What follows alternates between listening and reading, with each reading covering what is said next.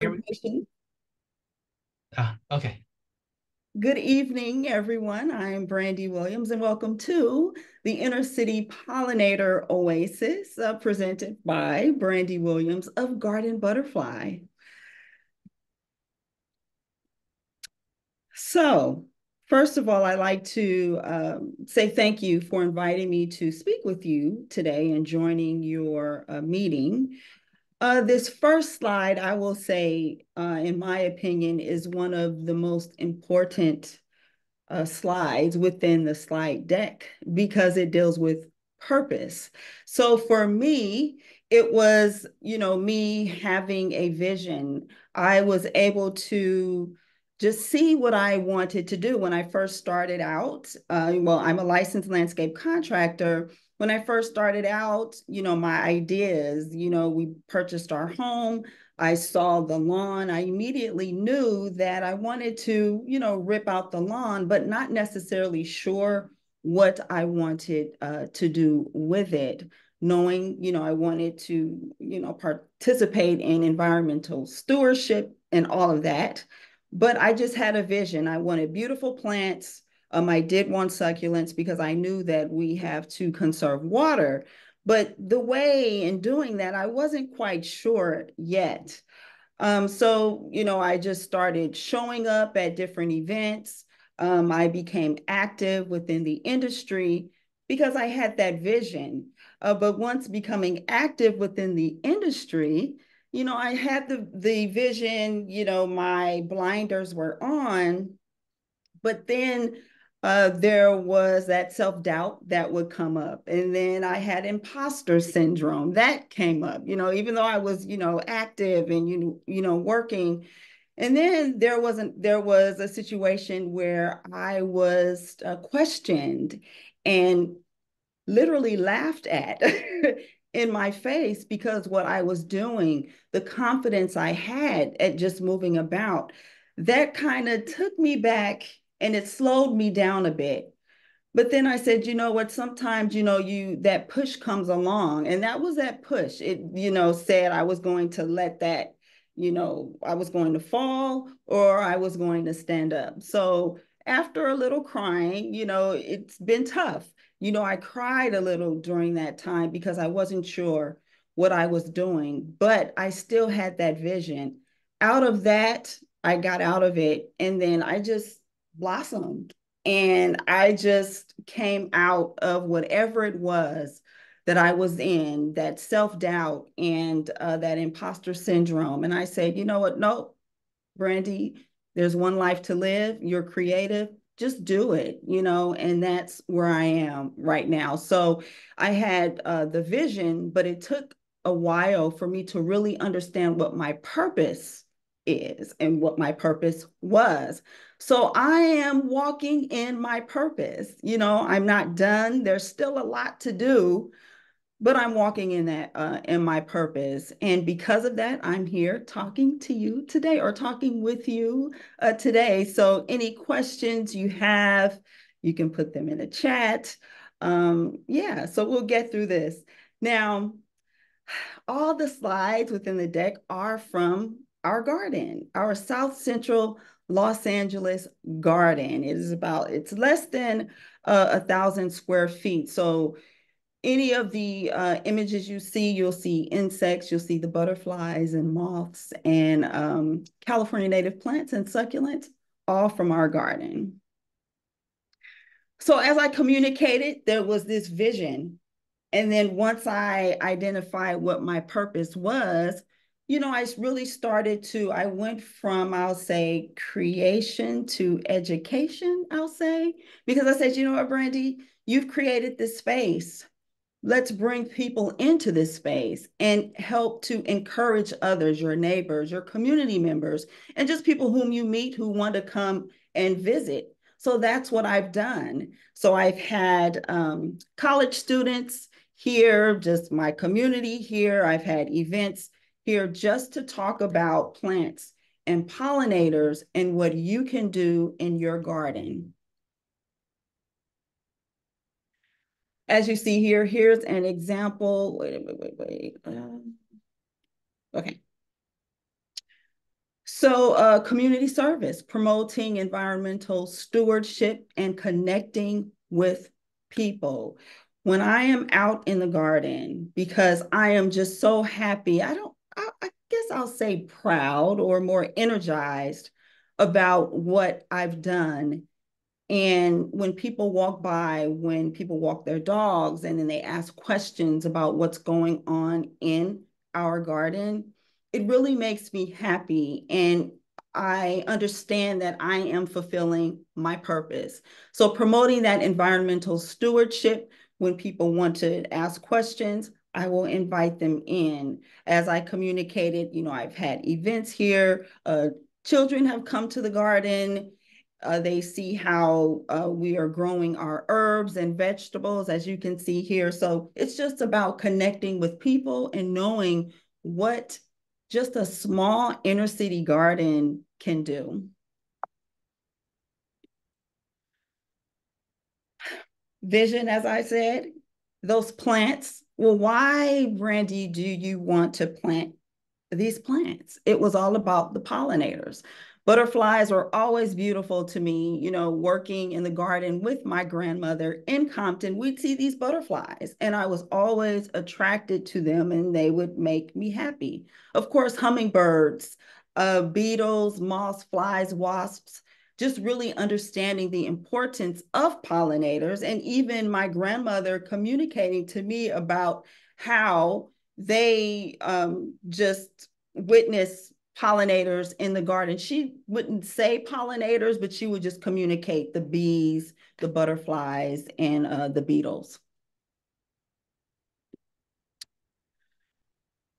So, learning about pollinators and why I wanted to plant for them, because without pollinators, we won't have those apples, apricots, bananas, and coffee, chocolate, grapefruit, kiwi, mango, all the beautiful jazz with the fruits and vegetables. So even learning about that, once I started to study about plants and study about the pollinators and the fruits and vegetables and how you can create a food forest at your home, inside your garden, in your landscape.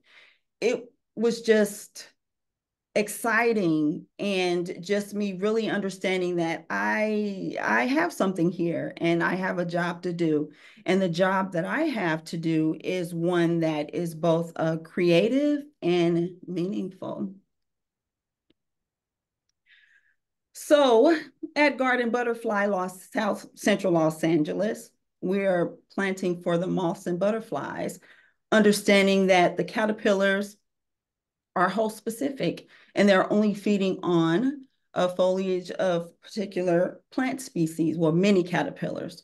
The shrubs provide shelter for adult butterflies and moths, and the natural garden debris, the leaf litter, provides an ideal environment for overwintering pollinators. So instead of just, let's see, adding gravel mulch, we had to add the organic mulch. And I'll be honest with you, when we first started our garden, we actually planted quite a bit of succulents. And with succulents, we incorporated the gravel mulch.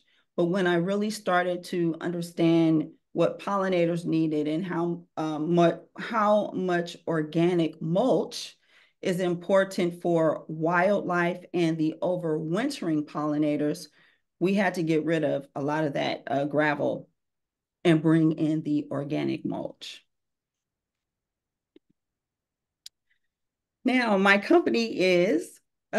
name of my company is Garden Butterfly. But if you visit Garden Butterfly, South Central Los Angeles, you will see more hummingbirds than the butterflies. We do see moths, quite a few moths, but it's really the hummingbirds.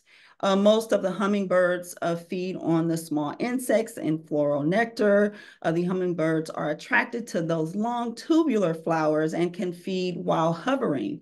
So when I learned about how hummingbirds feed on the flowers, and I really wanted to see the hummingbirds hover, I said, you know what? Well, let's bring in those epilobium plants, those California native plants that have that tubular trumpet shape, and also the salvia, the Caliandra californica. You will see that growing in a container plant in our garden. I have an image of that.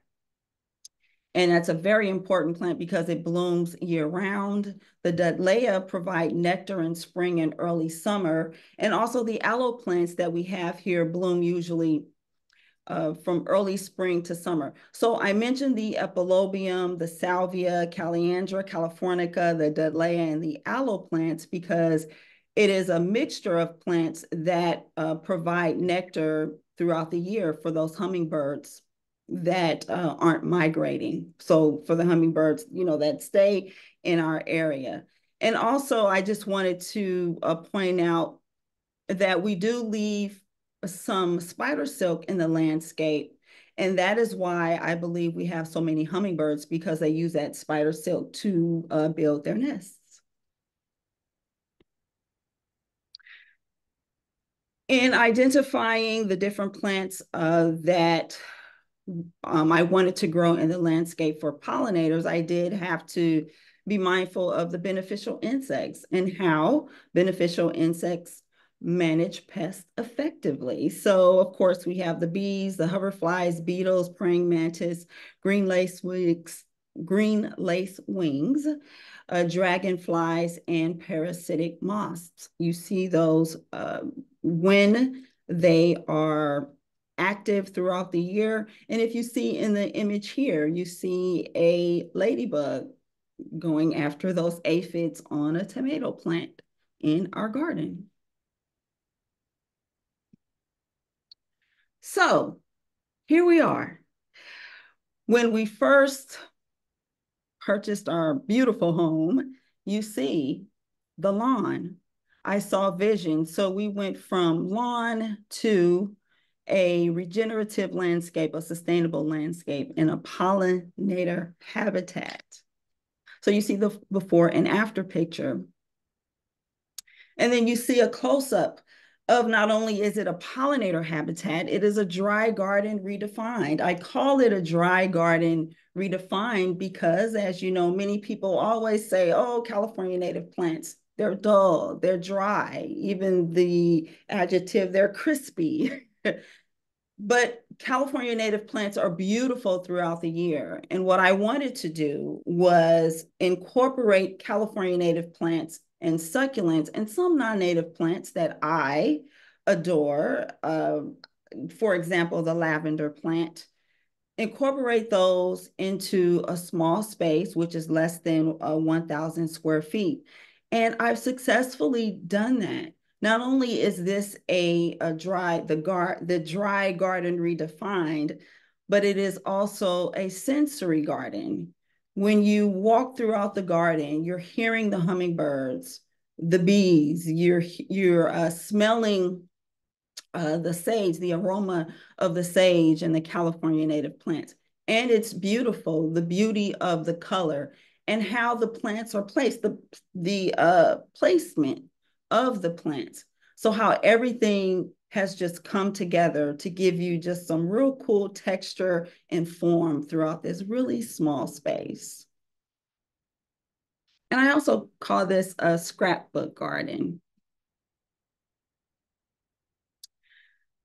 So within the pollinator-friendly South Central Los Angeles garden, there are 7 elements of a pollinator garden, which are the nectar plants. You need those nectar plants for energy and to attract the pollinators. The larval host plants, which are food for the caterpillars. We have several water source components within a garden. We have a bird bath, and a recirculating fountain.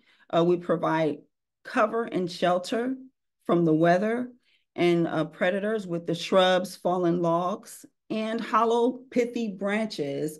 So for example, when I prune the white sage, I leave about 6 inches to give an opportunity for nesting bees. And also, this is a place where this is where a young, oh my goodness, this is a place where pollinators can raise their young.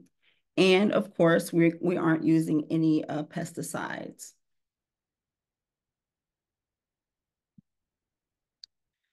So here at South Central Los Angeles at Garden Butterfly, we conserve water with a rainwater harvesting system. Our system is the rain garden. We also have a swell, as you see in the image, the bottom right. And we connect the let's see, we connect our rain garden is connected from the a downspout to the rain barrel. We have a smart irrigation system. Now I hand water our plants in the landscape, but our raised garden beds with our fruits and vegetables, we do have a solar powered low volume irrigation system and micro sprinklers. And as I mentioned, we hand water. Everything in our garden is hand water.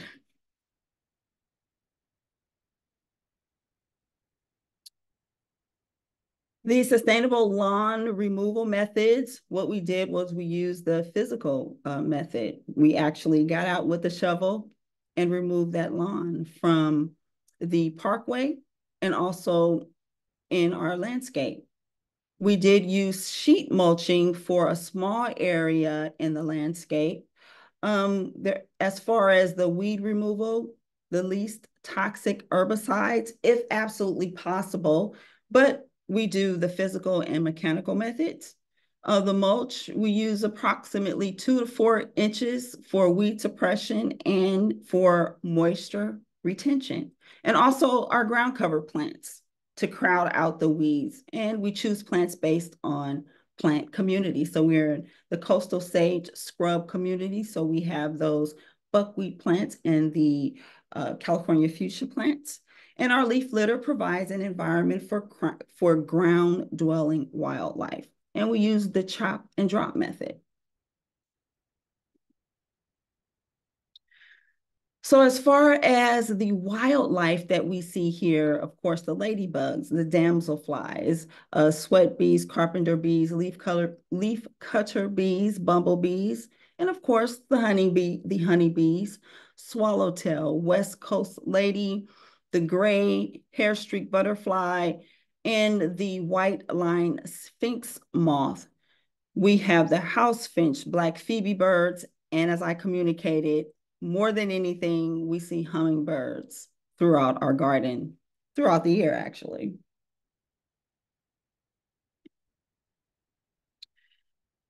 This slide shows all the wildlife at Garden Butterfly South Central Los Angeles. If you notice at the bottom left, you see a fallen log where, of course, those are cavity nesting bees, which have made a nest in cut logs here in our landscape. The monarch chrysalis you see that is formed on the rain barrel. And also you see how the monarch butterfly emerges, the Gulf fritillary, which you see at the top right. And you see the cobwebs that I mentioned, how we have so many hummingbirds because of the spiders, the silk that they leave, and we just leave them for the hummingbirds. So here's an area within our garden. Our garden is fit for our Mediterranean climate. Now, we have a Petalanthus bracteatus, although it is not a California native plant. It is a beautiful, tall succulent that grows well within our landscape. And hummingbirds visit this plant, and they also perch on the tips of each of the leaves. And also we have the Mexican sage.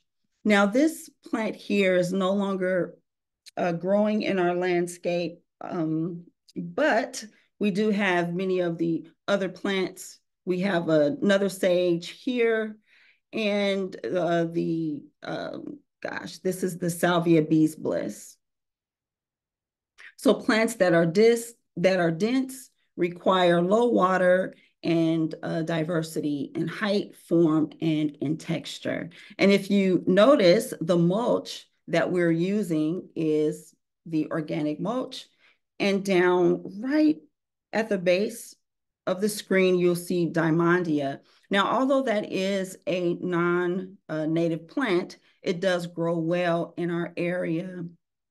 And I find, well, it's one of my favorite plants because it is a really dense ground cover.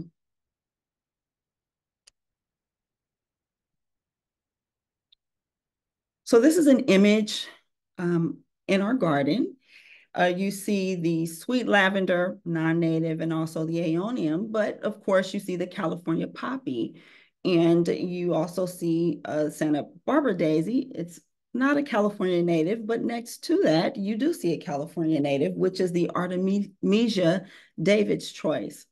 So if you see how we were able to blend many of the California native and non-native plants, and we also have the California fuchsia, which is at the top right here. And then this is a sage plant, but I'll wait to show you which plant that is. And you can also see the hummingbird sage right here. Okay. So yeah, people will always say, no, you have to plant with natives. And at first I said, yeah, I gotta just rip out my succulents. And I said, you know what? I just have to meet myself halfway. And this is how, I decided to do this with the California natives, succulents, and then some non-native plants.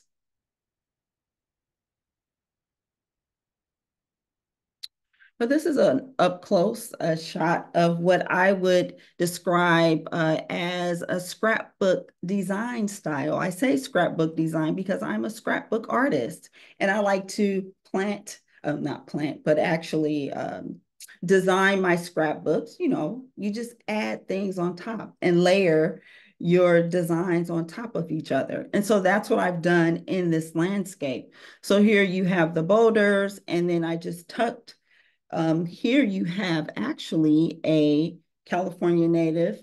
This is a buckwheat. And then you have some succulents. Now, of course, you'll say, Brandy, well, these California natives, and they are going to get big. Yes, a few of them will. But in the meantime, until in between time, I just let them grow. I identify my garden as my lab. So people come and I want them to see the diversity of California native plants and non-native plants and how they can grow together. And for me, if they can identify just a few plants that will work just by seeing how I've just added all of these plants, I've done my job.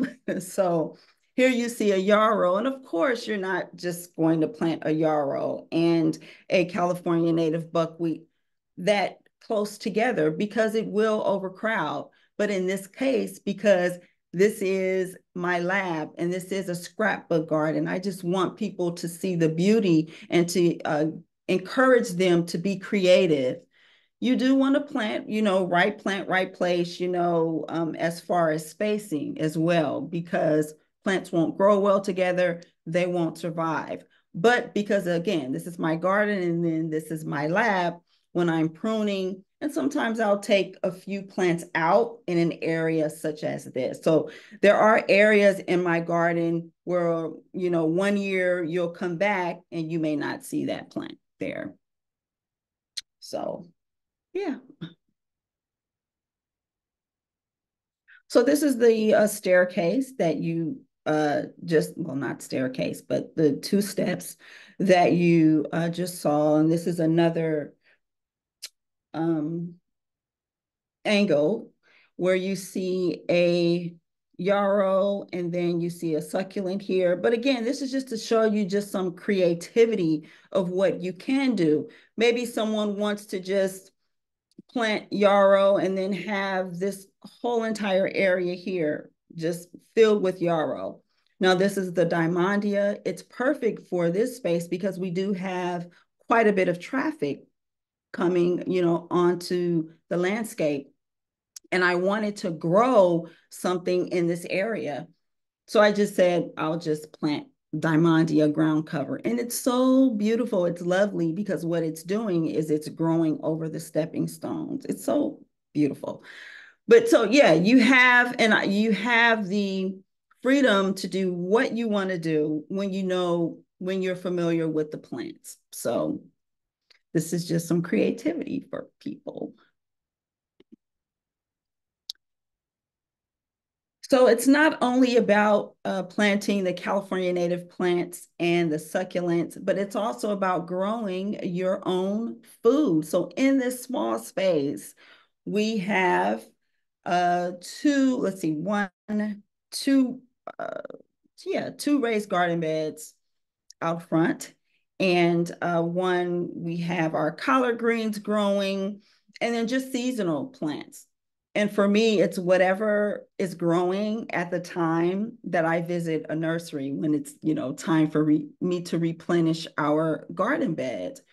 And it's our kitchen garden. We make smoothies. So everything growing in our raised beds, we eat. And so I encourage people to do that. Grow what you know that you and your family are, going to consume. So as you see here, that is my hand, harvesting food from our garden. Now, this is a small garden which is located on the side of our home. And we have the culinary sage, oregano, rosemary, chamomile, and the salvia, the white sage. And it's beautiful. It has taken over our little walkway, but I enjoy that. And, I just prune it just enough. So when you walk by, you can smell the aroma of the sage as it brushes up against our clothing. I just enjoy that. The garden should be an experience. So you know your garden, you know your space, you know what can grow in that walkway. I do bend the rules in my space. So, of course, if you're a designer, it's not about bending the rules everywhere because you're not there maintaining that space. But if you have an area where you can bend the rules, see if that will work for you because you'll come out with something beautiful such as this. Who would say you can grow a white sage with 5 or 6 different herbs in a garden bed? Well, if you in the books, it doesn't say it works, but it works for Brandy. It works for me. And I've just taken the time to see what works. And as you can see, it's perfect. It looks great. And the plants are healthy and they're growing well. But again, this is my garden. I'm taking the time. I'm out there, I'm manicuring, I'm pruning, and intentionally, I've done this design because I needed an opportunity to be outside in the garden. So if I know that I'm growing, 5 or 6 different, uh, goodness, plants in a small garden bed with a large California native plant, I know I have to be mindful of that and prune that area. And so I do that.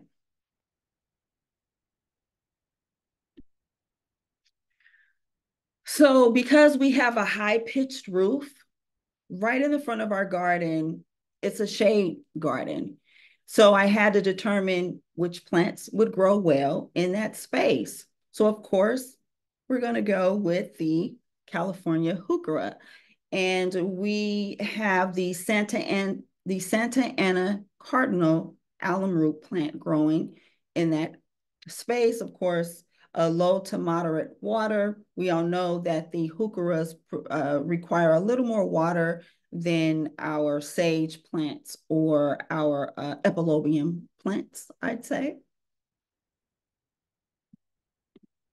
And this is an aerial image of the heuchera planted right next to the California maiden hair fern.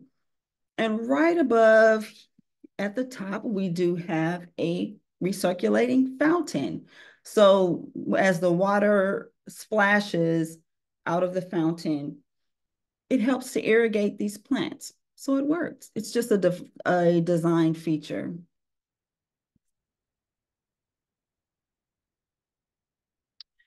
This is a one area of the garden that gets shade during the winter and the fall, it gets more shade than the summer. And you see how the plants are growing here. Even though we only have one California native growing in this garden bed, which is the snapdragon, but let's see, hold on. We have yerba mansa growing in a pot too, and the heuchera, and we have the aeonium growing, the diamondia. So you see that we have the asparagus fern. And where's another plant I wanted to point out? The diamondia and the yellow bush daisy. So this was one of the first plants that we planted in our garden. And if I could do it all over again, I would plant a California native plant because right out of our picture window, I would like to see um, more wildlife coming to this bush. But since it's thriving, I'll just leave it be. But whenever you have a big picture window for design purposes, I would always, encourage someone to grow a California native shrub or tree if the space allows. So if I can switch out, if I can do this all over again, I would do that. But right now it works, it's pretty, and I just let it be. And so these plants are growing right at the top of the rain garden or the swell. And in this area of the garden, many of the plants, they're flourishing, I would say better than on the west side, no, the east side of the garden, because they're benefiting from the groundwater, from the swell, and from the rain garden.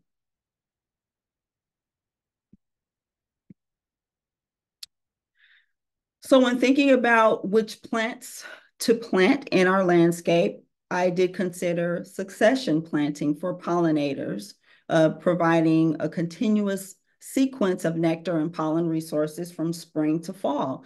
So we have the Yankee Point, the California lilac, which is growing in our parkway. We have the California poppy growing throughout the garden, the Salvia clevelandii.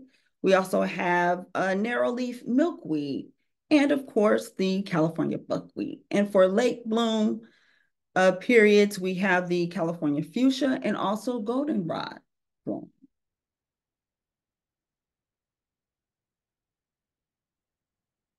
So here's an example of the Glandii growing, and it is growing on the east corner of our landscape. Blooms spring through summer. It attracts hummingbirds, bees, and butterflies.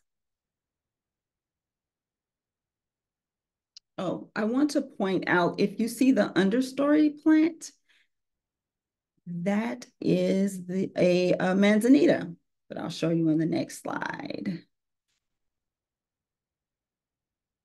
So this is an image of a carpenter bee visiting the Salvia clevelandii.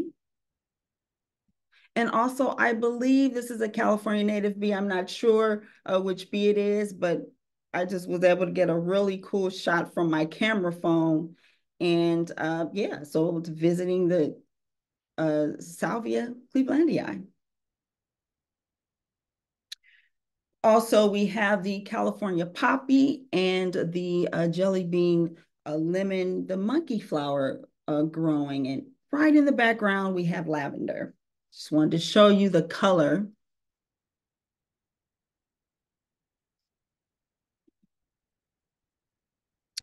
Here's another picture of the monkey flower, and we have growing yarrow, common yarrow, and globe gilia, which of course is the California native. Annual wildflower grown from seed. So if you see how beautiful the colors are, all in a small space.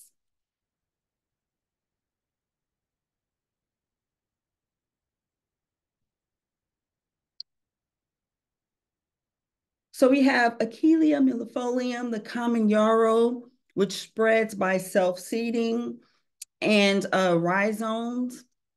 Now this plant is growing in our parkway and is also growing throughout the landscape. Now, I just was surprised how prolific this plant grows, but because this is my lab, it's okay. But I let anyone know it's beautiful. But if you don't mind this plant taking over, so be it. If you are concerned about that, you may want to reconsider planting this plant in your garden. But it's a great ground cover. Speaking about a ground cover plant, this is the Yankee Point, growing in our parkway, flowering winter through early spring.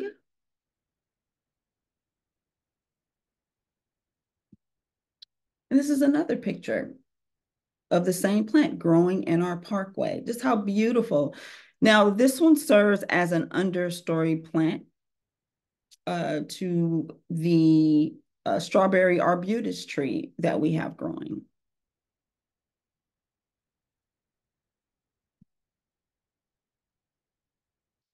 Now, the Salvia bee's bliss, this is the showstopper at Garden Butterfly, South Central Los Angeles. And I was surprised when I first started growing this plant, maybe about year 3, I thought it wasn't doing well and I was devastated. I was devastated, but you have to learn your plants and learn California native plants and how they're growing in the landscape. But I soon learned, no, it's happy. This plant should be growing up to 8 feet wide. It's growing beyond 10 feet. It extends beyond 10 feet in our landscape. So if a California native plant is happy, if it's happy with you, it will just show out. And this plant has done that. This is one of my favorite plants growing in our landscape. So let's see, you have the California poppy and other non-native plants that are friendly and adapted to our region that are growing beautifully with the Salvia bee's bliss. Oh my gosh, I just love this picture. Oh my gosh, it's just beautiful. Okay.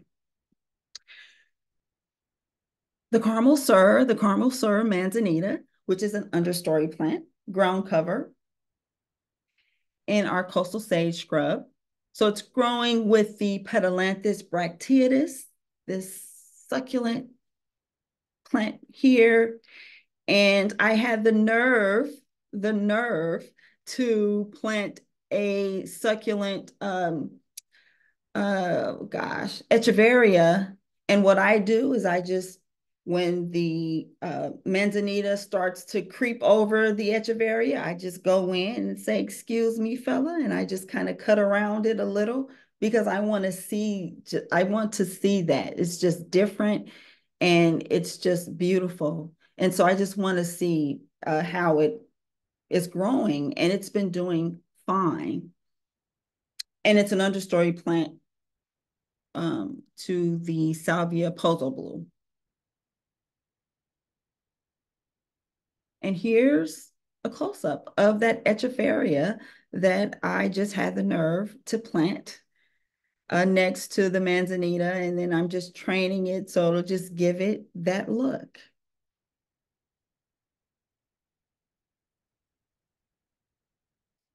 So of course, we had to plant the Eriogonum fasciculatum plant. I believe I'm pronouncing that right, correctly. If not, it's the California buckwheat we all know of and love. And it's growing in our parkway. I planted 3 in our parkway, and it has just taken over and it's done what I thought it was or what I planned for it to do. And it's growing well with yarrow. And I pruned this plant fall or in winter. And the California buckwheat is a companion plant, include the sage, manzanita, ceanothus, and yarrow.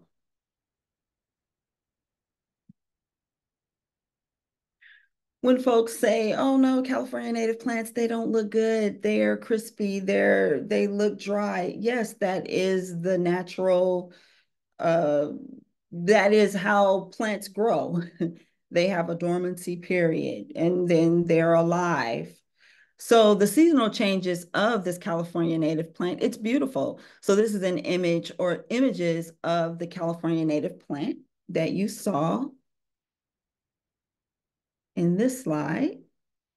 This is the same plant in October, but it's absolutely gorgeous.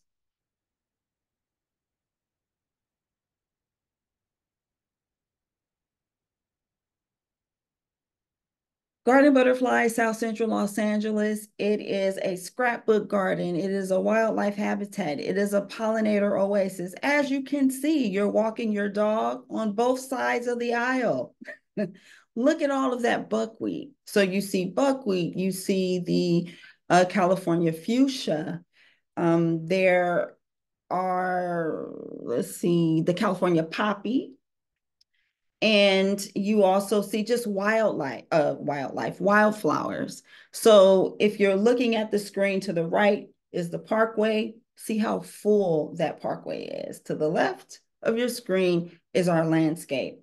This picture, I had the pleasure of snapping this photo yesterday because I wanted you to see what was going on today. And here it is. It is just absolutely beautiful. Oh my goodness. And when I'm saying it's beautiful, oh my goodness, of course, because this is our garden, but this is how gardens look. So I'm just praising our garden, but I'm praising all California native gardens and all gardens that are just full of plants that provide habitat and food for pollinators. And not only are, when you're planting and designing these gardens for pollinators, you're planning for yourself because you have an opportunity to sit in these gardens and to unwind and just decompress. It's a stress reliever. And if you are a designer, this gives you an opportunity to be free and to create. Again, you don't want to just do anything in anyone else's garden, in your client's garden. But if you have your own garden, this is an opportunity for you to see what works. And yeah, so this is what I've done. And I just wanted you to see this. And I'm just so happy and proud of what I've done here in our community. So the Epilobium, Calistoga, we actually, this plant, I'll be honest with you, I can't find it anymore in our garden because the hummingbird sage has taken over, but it's okay. But it was beautiful and I'm fine with that. But when it was growing, it died back and it went dormant in winter. And it's a host plant and it's great for hummingbirds. So even though the Calistoga, I find that plant anymore in my garden, but we do have the Epilobium catalina growing, and that was the Epilobium that you saw on the parkway. And of course, we know how the California fuchsia, how it spreads by rhizomes and it readily self-seeds. So if you don't mind that, of course, just plant the California fuchsia. But if you're concerned about a plant that is going to self-seed, you want to reconsider this plant. But it's beautiful. And it's the perfect plant for hummingbirds. So here's a Calistoga, California fuchsia in our landscape. Maybe this was about the second year when I planted this plant, and the white line sphinx were all over it, as you see.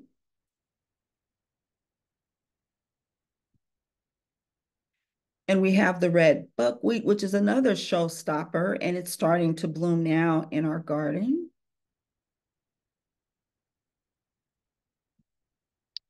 And here's another image of the red buckwheat and the globegilia and the sun cups growing and the yarrow growing. And all this is right at the edge of our landscape, of our garden. So when people walk by, this is what they see.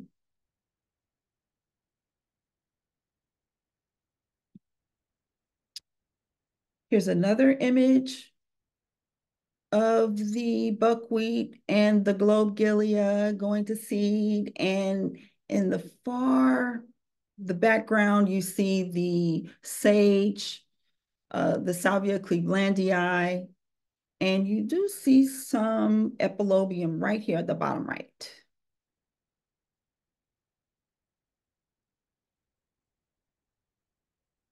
I'll go back. Right. And of course, the non-native plant, the Achillea moonshine yarrow. I absolutely love this plant. I use it for dried flower arrangements. I make flower crowns with it. And it's just a beautiful plant. And yeah, it's just perfect for dried flower arrangements. So although it is a non-native plant, it grows well in the coastal sage scrub community, and it just is just a beautiful plant in our area. And the butterflies love it. And of course, we have the native milkweed. This was a gift from a client, one of my clients. So, yeah. So, why succulents? They're extreme survivors. They produce nectar, even though the nectar, I would not compare the succulent nectar to California native nectar, but they do produce nectar and also texture in the garden.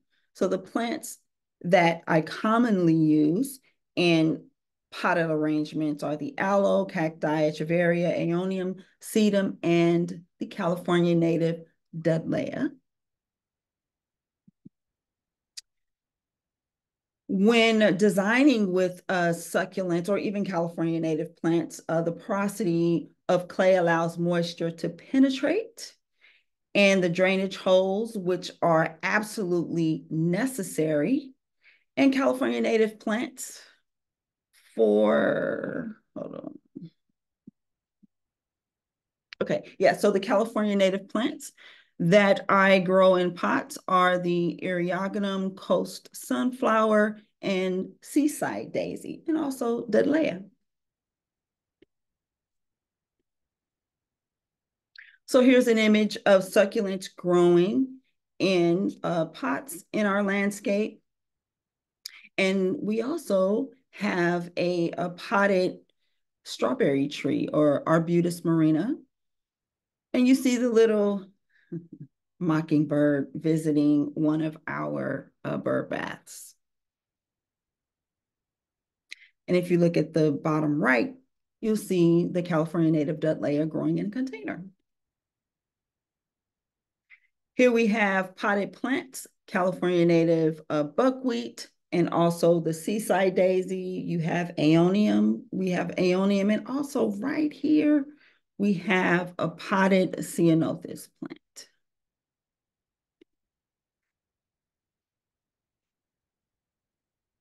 And just see.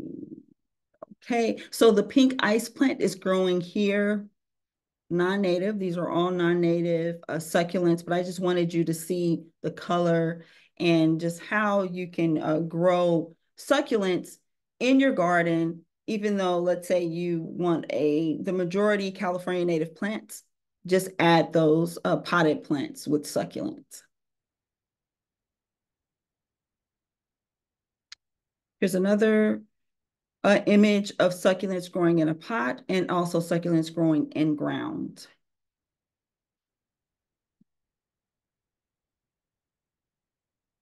Here's another image And this cute hummingbird perched atop the Petalanthus bracteatus, which is a succulent, non-native, but this is growing in our garden. Now the Dudleya, which is summer dormant, Dudleyas like to be planted in a crevice, on slopes, and between rocks. And they are great container plants. So we have quite a few of them growing in our garden, and they bloom once a year, and they're just a beautiful plant. So here's an image of a pallet garden just filled to the brim with succulents.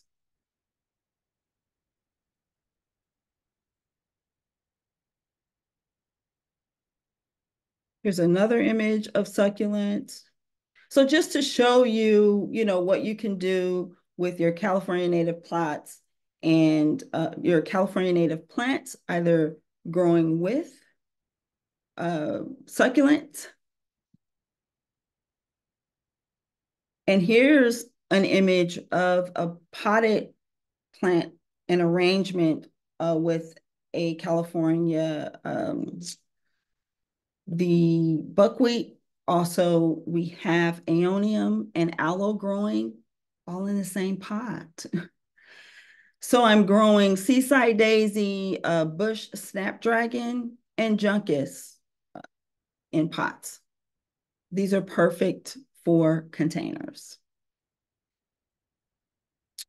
And we're just about done here. But here's another California native. This is the Caliandra. Oops. Okay. And here you have succulents growing next to the red buckwheat plant.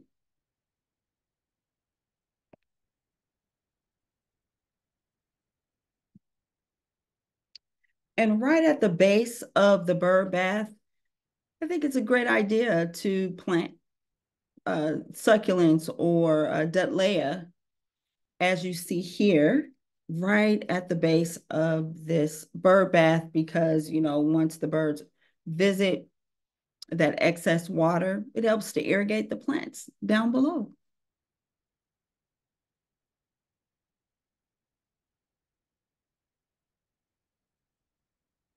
Now we have mangave growing. Now this is fairly new. When I say fairly new, I'll say maybe about 18, about 4 years. I don't work with this plant often, but it is a great succulent, of course, non-native, but it does grow well with California native plants.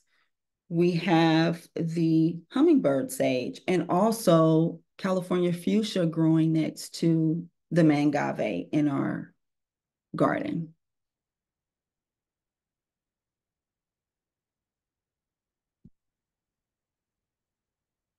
And finally, this is just an image of the kalanchoe paddle plant growing with the salvia bee's bliss.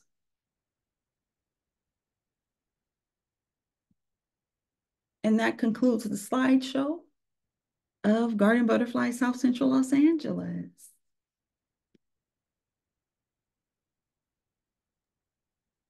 Well, thank you so much, Brandy. There was a couple comments and questions in the chat that I'll look for, and maybe while I'm kind of looking for those, people can come up with their own, and you can put them in chat. I'll be happy to read them, or you could just speak up and interrupt. Let's Chat. see. Uh,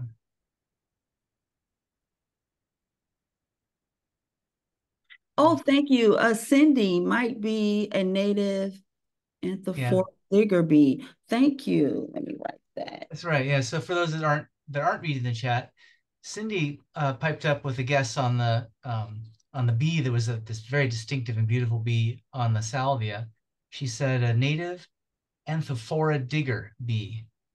And she says the male Anthophora like to stare at you with their big green eyes, when you walk up to them in the garden, but then they go back to their business, which is looking for female digger bees.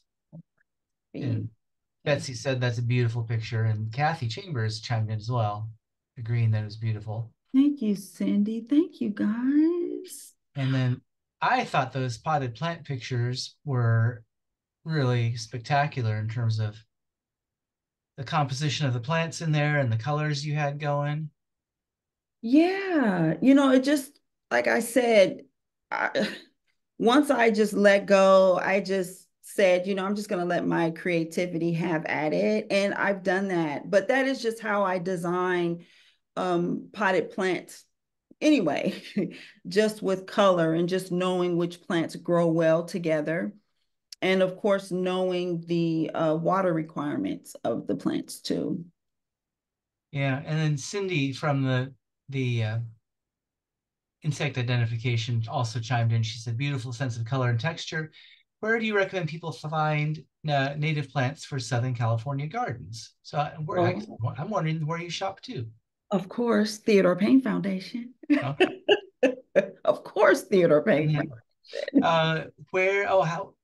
Betty is asking how often you water and slash fertilize. So I don't fertilize any of the California native plants in the garden. I water when I believe the plants need to be watered. So all of the plants are well established. And when I say I water when I feel like it, I literally water when I feel like it because I've learned the landscape. So that just goes to just to say whenever you are designing, like taking your time and really learning your landscape, how the plants grow. It took about 4 years for me to really understand what was going on, and maybe about the, okay, 15, 16, 17, 18, 19, 20, 21, maybe about the fifth year I was really confident in knowing. So I just water when I feel like it. The last time I watered was for the garden tour. And, I had to water it to, get it pretty for the garden tour. And that was what, in April? Was the garden tour in April, May, June? Yeah. So the Yeah, garden tour was in April. April. So yeah, I believe that was the last time I watered. Okay. So I would just say maybe once every 2 months or so, I'll water. Now the succulents, I do use the rain barrel. I, use the take advantage of the a rain barrel. I use that, the water from there, and yeah. All right. So Cindy asks if you see your neighbors getting interested in changing their landscape. Maybe there's been a neighborhood plant exchange. Yeah, so a few of our neighbors have changed from a lawn to drought tolerant. And they'll just come and just ask questions. Many have started with the raised garden beds. So yeah. Okay, that's encouraging. And BCB says thank you in all caps. And Tony says inspirational, amazing what you have done with your relatively small garden. Yeah, thank you so much. It's there. I'll share this story. There's a neighbor of ours. She walks by and she looks forward to the recirculating fountain. And whenever it isn't on, she'll comment about, "Oh, the fountain wasn't on, wasn't on today." And sometimes I'll just leave the fountain on, just so my neighbors can enjoy it. So That's very sweet. Uh, yeah. Rosalie is asking if you redo your pots of succulents every year or how often to keep them looking so good. I love that question, Rosalie. I don't redo them every year. I don't redo them. I spruce them up. Yeah, so no, I don't redo them every year. But they look good. Oh, you know what? Who asked me about fertilizing? I Yeah, I forgot. think Betty asked that question. Betty, I don't fertilize California natives. I did say that, but I do fertilize my succulents, my potted succulent plants. I do. So it's the fertilizer that, it's keeping them so beautiful. And I do prune, I'm very consistent with that because I do want my succulents looking good because it's the art of the garden. Yeah, I had a question about that. I noticed your yarrow was looking, delicate and you know, compact. I have yarrow in my yard, but it's kind of big and thuggish. I don't prune mine, except for maybe at the end of the season. Do you prune yours on a very consistent basis? You know what? I will prune my yarrow maybe once a year. I do prune my yarrow. And I prune it when I feel like it needs it. So I won't let it just go and take over. When I see that it's getting out of hand or isn't looking as I'd like for it to look, then I'll go ahead and prune it. All right. So it sounds like I should feel like I can take mine on if I think it's just getting a little out of hand, and I think you it'll be should. fine. Yes. Um, let's see. Oh, Dee said she loved these photos and the well thought out design of the slides. An inviting aesthetic is what she said. Thank you And so then much. Betty was very impressed with how healthy and well kept all the plants look. So I guess now we know the secret is the ones in pots get fertilizer, but just the succulents. Just the succulents. Yeah. All right. She says you've got a green thumb for sure. Thank And you. I'm wondering, what do you have a particular brand of fertilizer you recommend? Do you go with like the old school with fish emulsion? I don't use fish emulsion. And I will say this, I don't like to promote a brand because I don't really like to promote a brand. But I do how can I say this without Is it a liquid fertilizer or is it a like solid it's kind of granule, but granules? Okay. I'll say natural. I don't know if you can say natural fertilizer, but it is granules. I'll say that. Okay. Um, I I use compost too, so I do have a compost bin, and we, take advantage of that practice. So I do compost. I use compost as well. And do you add that as a top mulch or do you dig it into the soil when you're potting them? I dig it into the soil. Hmm. All right. Um, and then Cindy's responding to Al Sattler, and she says most native bees, 70%, are soil nesters. So a good chance it's them, maybe referring to the ones she identified before. And then she refers to this Common Bees in California Gardens booklet from the University of California Agriculture Natural Resources with new updated nice photos and background info. So looks like that's a good place to go if you want It some. is. And I will thank you, Cindy. But I do want to acknowledge this. So BSIP, I'm sure most of you are familiar with Crystal Hickman. She visited our garden and I identified 7 different native bees growing in our garden. So the ground nesting bees and cavity nesting bees as well. Unfortunately, I am not as talented with identifying bees as a crystal, so I can't always identify the bees. But yes, she's amazing, and she did come out and identify. And she took some beautiful pictures of bees that were in our garden. Yeah. Yes, Cindy, bee sip is amazing. I have her card set. Yes, she is awesome. And then right just before that, Rosalie was asking where you obtain your organic mulch. Oh, I will. Okay, so different places. Okay, so at the box stores, you can get them in a bag. Okay, so I use the redwood cedar mulch, or also at the large yards. So I'll just say, your nursery. But the box stores, you can get them in a bag. And if you want to communicate with me, offline, I'm, more than happy to share. I just don't like to just publicly just, you know, give brands, just to be fair, to different, you know. Well, I understand, except the Theodore Payne Foundation deserves to be shouted from the rooftops, right? But yeah, so Theodore Payne Foundation, absolutely. Absolutely, Theodore Payne. Yeah. Uh, all right. I think we're at the end of any of the questions. Are there any questions that I missed? All right, I'm not hearing anything. Oh wait. Al has some mysterious insect holes in the dirt in his yard, which I've seen. Um, Uh-huh. Let's see, our and beetles that yeah, eat. he's suspecting a ground nesting bee, which seems reasonable. Yeah, when Crystal was here, she identified, the holes that were in the yard. So, Oh, that and must have been we exciting. run SCP. Oh, it was so exciting.